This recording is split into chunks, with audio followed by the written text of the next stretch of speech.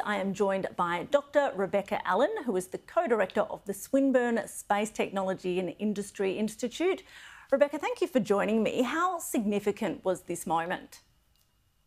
Well, as you mentioned, for the first time in humans' history, we have two private citizen astronauts exiting a privately owned and operated spacecraft to venture into the vacuum of space. So it's really phenomenal. They're also testing new suits, and they're at an altitude that's much higher than where we just saw Suni and Butch in the International Space Station.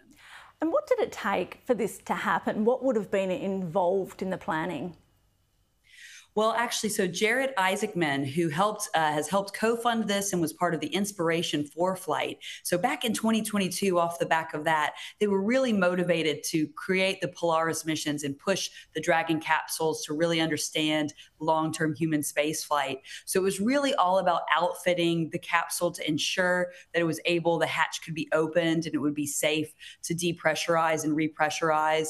But the thing that took the most time was the development of these extravehicular suits and then all the testing and preparation. So really it was only a few years, which in terms of preparing space missions is quite short. But even SpaceX, they had a few delays and they probably could have accomplished this mission even a little bit sooner if it weren't for those delays. How risky was this? Have we ever seen anything even like it at all? Yes. So we've never seen anything like this, partly because of the altitude. And so whenever you're operating in space, there's always an inherent risk. But whenever astronauts are exiting a spacecraft, these spacewalks are usually deemed some of the most risky because human lives are involved, but we're also, dependent on human performance. Not to mention when they opened the hatch of the capsule, it was traveling at approximately 20,000 kilometers an hour. So you want to make sure that those astronauts are really firmly secured to the spacecraft. You have to deal with the depressurization of the spacecraft to open that hatch. And then, of course, the spacesuits have to operate perfectly. So it was definitely very risky in terms of these types of missions. But we have seen astronauts do it before, just not private astronauts. So it's really spectacular to see that all that training and all that preparation paid off. What do you think this means for the future of space travel?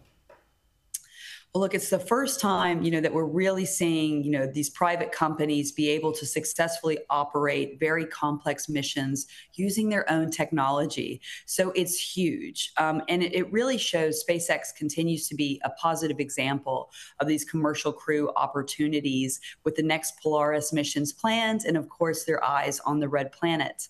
But they're not even the only ones that are operating in this sector. We've also seen Axiom Space demonstrate their capability to support human spaceflight.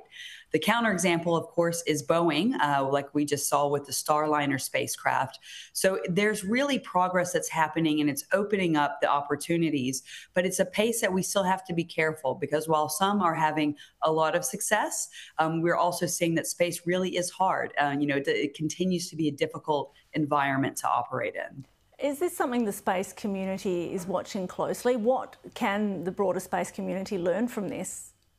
Look, absolutely. I can tell you as someone that has an experiment on the International Space Station right now, there's just not very many opportunities to carry out research in science in microgravity. So in this extreme environment of space with radiation that can help us understand more about long-term human spaceflight and even develop technology that benefits us on Earth. So when we have more commercial opportunities, then we can really accelerate the amount of research that's able to be done and then these innovations and translations.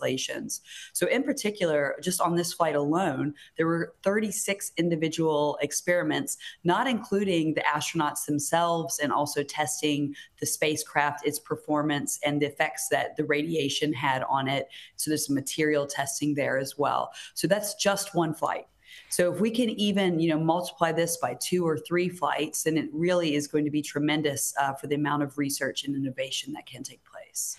And we talk about them being private citizens, but just to be clear, one of them was a tech billionaire, the other one works for SpaceX. Do you think the day will come when regular citizens can do this kind of thing? Well, certainly we're learning a lot more through these flights because, as you mentioned, Sarah and Jared, they're not what we would think of typical astronauts. Of course, they are very fit. But the more I think we get private astronauts who really represent the spectrum of humanity, that will help us understand what is required to be able to have these kind of commercial flights where, citizens like you and I, and even, younger school kids who I know would love to go up, that is more attainable. And of course, the economic model where you have billionaires investing in this technology, then ultimately it does make it less expensive for us to create that, for everyone. But I'd say at least for the next decade, it's probably out of reach unless you have a spare $250,000 sitting around. It's probably giving people more reason to daydream though, isn't it? Thank you so much Yes. for your time. It's Dr. Rebecca Allen from the Swinburne Space Technology and Industry Institute.